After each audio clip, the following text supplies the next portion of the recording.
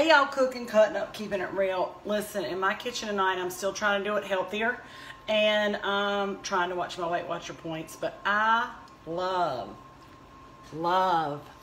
fettuccine Alfredo. It's one of my favorites. It's one of my weaknesses for sure. So, you know, in craving that, I decided to do a rendition of it, but to keep it healthier. So I have taken a spaghetti squash before I went on my walk, Nancy. Thank you for motivating me this week. And I put just a tiny bit of olive oil on the inside of these spaghetti squash and some Paladine seasoning. I baked them while I was gone on my walk on 400 for 40 minutes. I'm going to take a fork. Oh God, that's hot. Hang on. I'm going to take a fork and get the spaghetti squash. Dadgummit. Let me grab another fork. That's hot. Hang on. This is the keeping it real part. My hair's the keeping it real part too, because it was windy today. Beautiful, but windy. Anyway, I'm going to take the spaghetti squash out of this.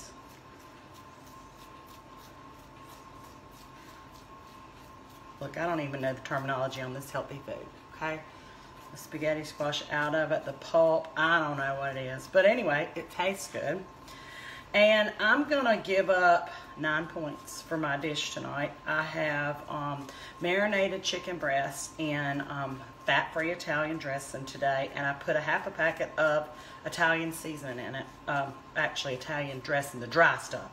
Because sometimes I don't feel like the chicken gets enough flavor with just the fat-free Italian, so it's gonna have some flavor tonight.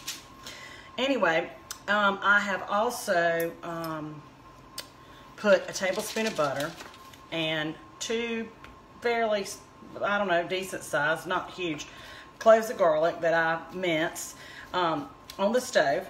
And I'm gonna add that to my spaghetti squash tonight and make it sort of a fettuccine Alfredo by adding a couple of ounces of Parmesan cheese. Now, it's 4 points per ounce for the Parmesan cheese. So I'm breaking that down for a serving because I think the spaghetti squash, and I'm guessing, so, you know, don't hold me to it. But anyway, anything's healthier than the way I was eating. But anyway, I am going to count that as 9 points for the butter and the Parmesan cheese. And then I'm going to tear the chicken up and kind of toss it in there. And that's going to be my healthier rendition of sort of an Alfredo. I'm not going to have any cream sauce or anything, but I think it's going to be pretty good. I'll let you know.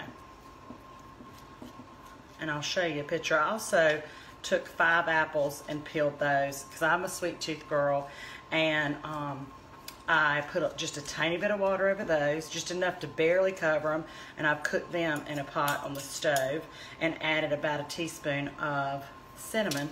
So that's 0 points. So that's going to be my sweet tooth thing for dinner tonight.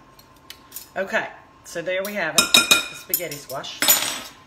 Okay, now I'm going to take the butter and the minced garlic.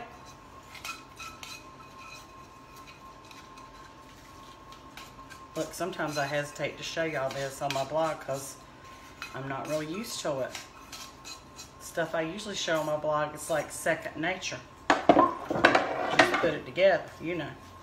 Anyway, I'm going to give that a toss.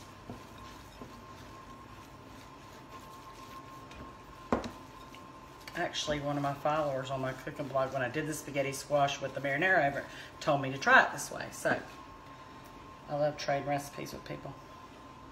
Alright, there's my Parmesan cheese. And then I'm going to layer this, put this in my bowl with my chicken on top. I'm going to have a salad and some cooked apples. So, that's what I'm doing in my kitchen tonight. Parmesan, garlic, spaghetti squash. I'll let you know how it turns out, and I'll show a picture of it plated up. Have a good one. Cooking, cutting up, keeping it real.